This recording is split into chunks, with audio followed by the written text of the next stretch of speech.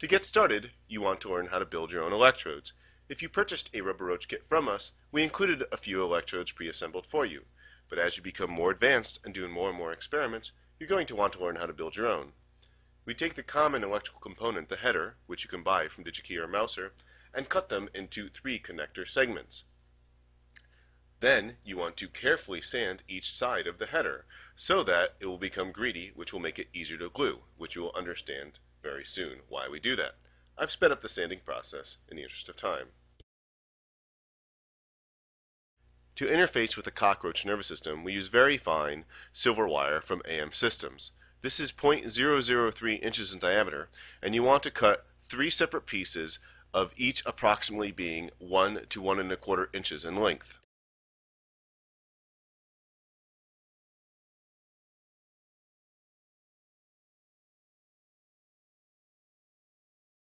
Using a lighter, now burn off approximately 1/8 inch of the Teflon insulation off the silver wire segments you just made. This requires a bit of finesse, as if you hold the wire too close you can actually melt the silver. Do this for both ends of each wire segment you cut.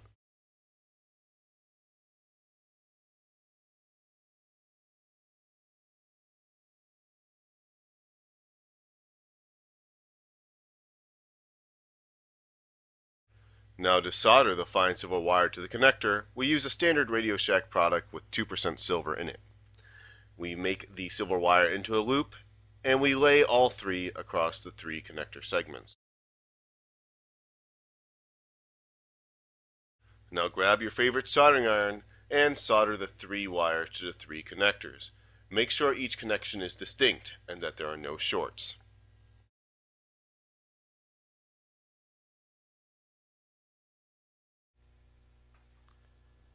And voila! You've now made your electrode. Now it's time for the biology. Take your colony of cockroaches, grab your largest discoid, and put him in the ice water. The ice water serves as the anesthetic. After a few minutes, he will stop moving and will be ready for the next step. Now the reason cockroaches are such experts at getting into very, very small places is that their whole body is covered with a very slippery wax, which is very, very difficult to glue to. Thus, we're going to sand a little bit of this wax off of his pronotum. Now we're going to glue the connector. The superglue we enjoy is the Loctite Superglue Control Gel. It's not as runny as normal cyanoacrylate and very, very easy to control. Glue a little bit on his pronotum. Now, carefully place the connector onto the cockroach, with the solder points pointing towards the anterior end.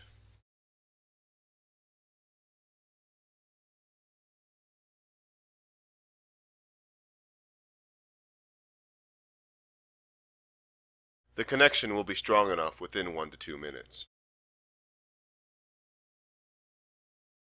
Now for the hardest step of this surgery. I have not figured out an easier way to do this. You need to put your ground wire into the thorax of the cockroach. Carefully splay one of his wings and secure it with silly putty.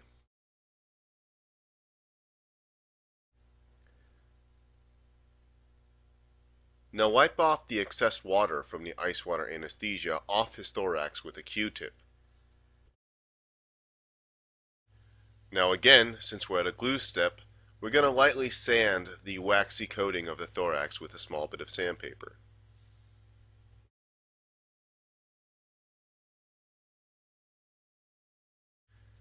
And with our Q-tip, we're going to again soak up the excess moisture from the ice water anesthesia. Now with a small needle, you can buy these at the drugstore, you want to lightly poke the exoskeleton of his thorax.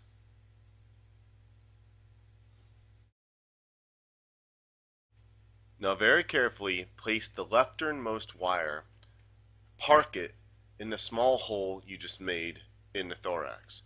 This is a very, very hard step to do, as the wire will easily crumple on itself. You may find this takes multiple attempts to get it parked. Now, with a splinter of wood, take a small piece of superglue and place it on the wire just above where it goes into the thorax. You may find using a magnifying glass helps you. While I was shooting this video, it was easier for me not to use it.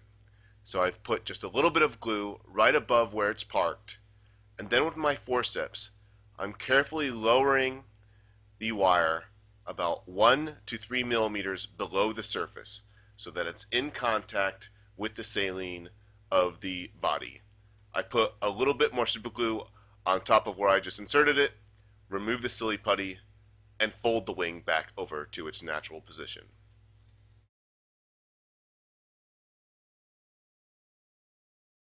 Now is a good time to put the cockroach back in ice water anesthesia for a couple minutes.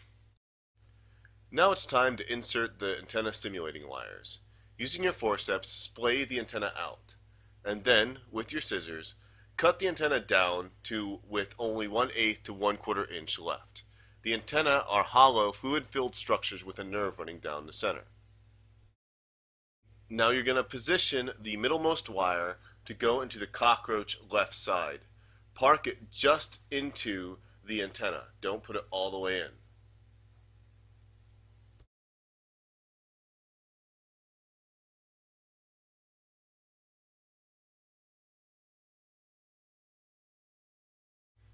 Now, as you did before, apply a little bit of superglue to the wire just above where you parked it. And then using your forceps, put the wire approximately 2 to 4 millimeters into the antenna. The point is to get the superglue just inside the inner ring of the antenna so it sticks on the inside. Otherwise, it will slip out very easily. Put some more superglue around the antenna wire interface, and now put the cockroach back in the ice anesthesia. After a couple minutes, then repeat for the remaining antenna and the remaining wire.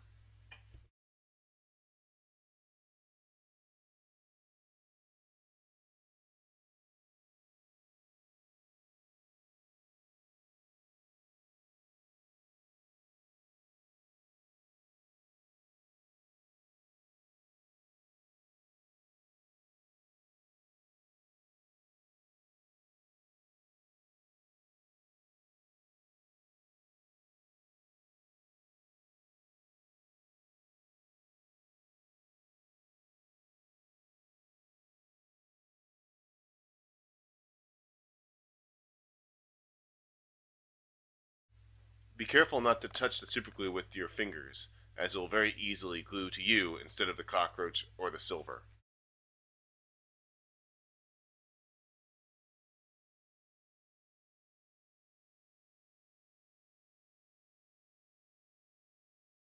Now you're almost done. Put the cockroach back in the ice water anesthesia, and wait a couple minutes before proceeding to the next step.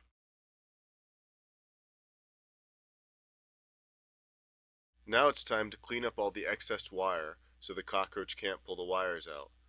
Carefully fold back all the wires until they're in a nice loop on top of the connector.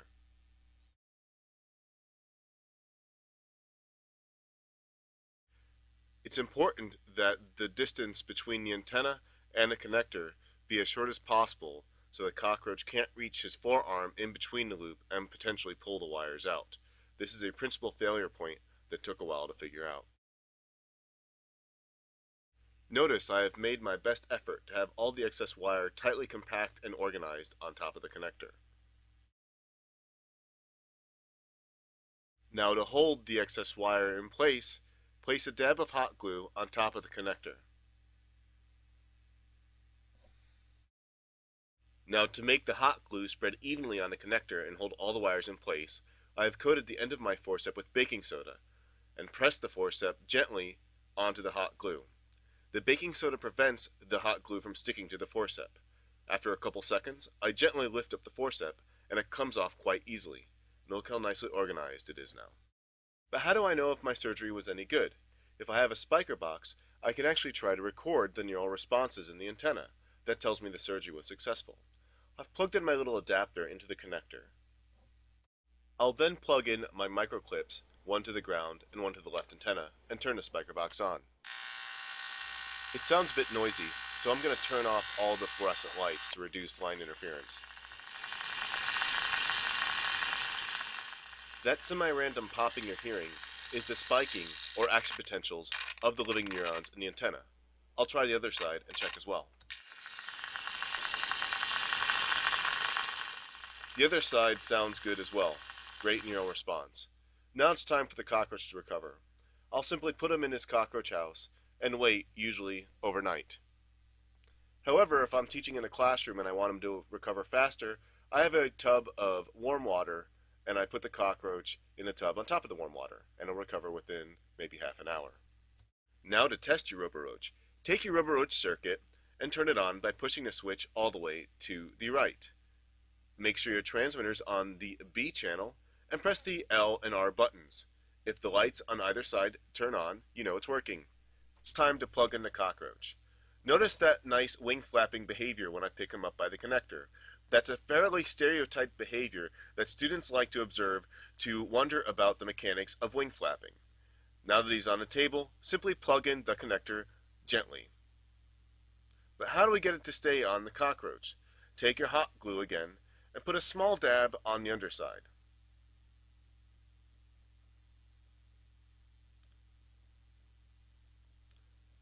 And then stick the package firmly on the center of the cockroach.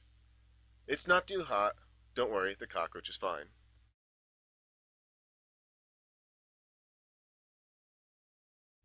Now place the cockroach on the floor, and when he starts running, start stimulating the left and right sides and see what you observe.